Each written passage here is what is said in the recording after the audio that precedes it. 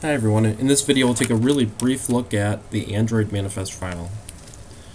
To start, every single Android project contains a manifest file in its root directory. Android manifest files are created using basic XML, and if you're going to actually get into the XML code and you don't know it, it's a good idea to read a primer before getting started. XML is pretty strict, and if you mess up a single character, your application won't work correctly. Okay, so let's get started. Here's a basic Android project called Hello Android 3, and you see in the root directory we have a file called androidmanifest.xml. So if I double click on androidmanifest.xml, you'll notice it doesn't open up XML code, right? It actually opens up the Android manifest file in a special editor in our Android development environment. Notice along the bottom of the main window here, we have a manifest tab, application, permissions, and instrumentation, and then also we can click to see the XML in Android manifest.xml. So let's talk about what each of the tabs contains. So first, the manifest tab. This is information about the project as a whole. So this is really package name, version information, minimum SDK, stuff that we would find on the create new project dialog.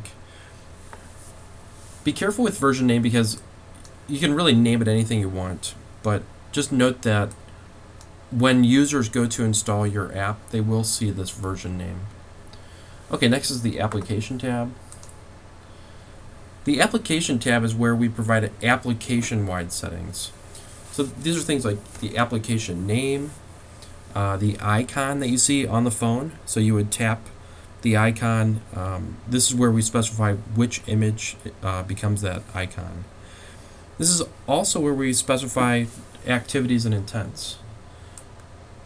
So remember that each screen is an activity.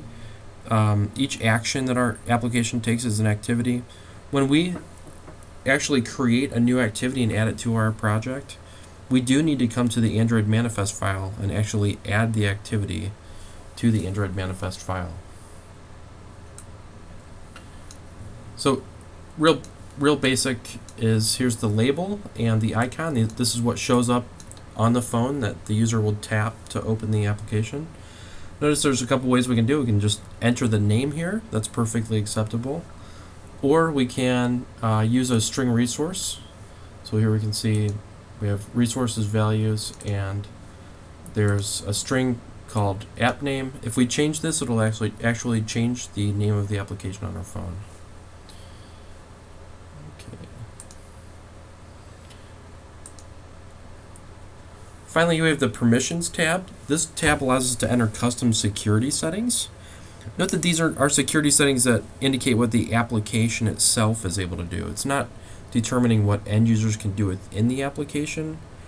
It's more about what the application can do. For instance, we can set a permission that tells us whether or not the user can make a call from within the application without using the normal dialer interface.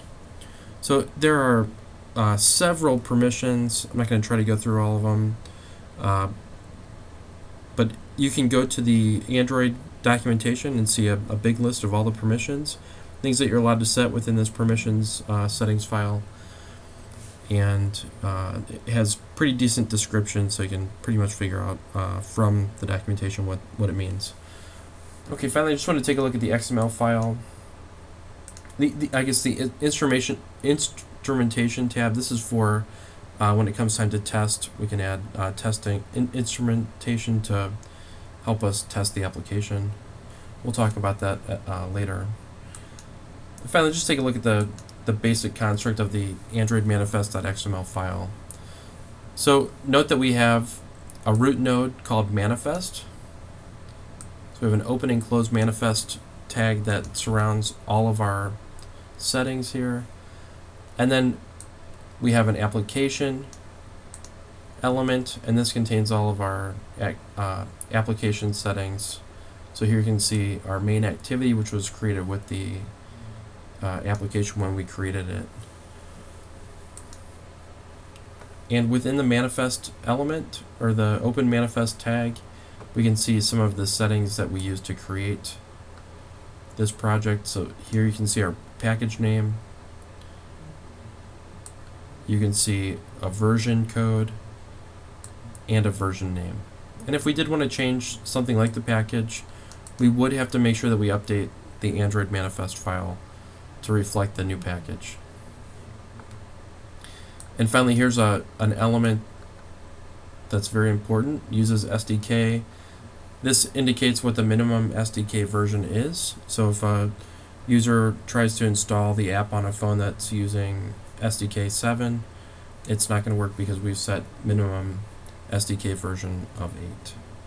So that's it, just a basic overview of the Android manifest file.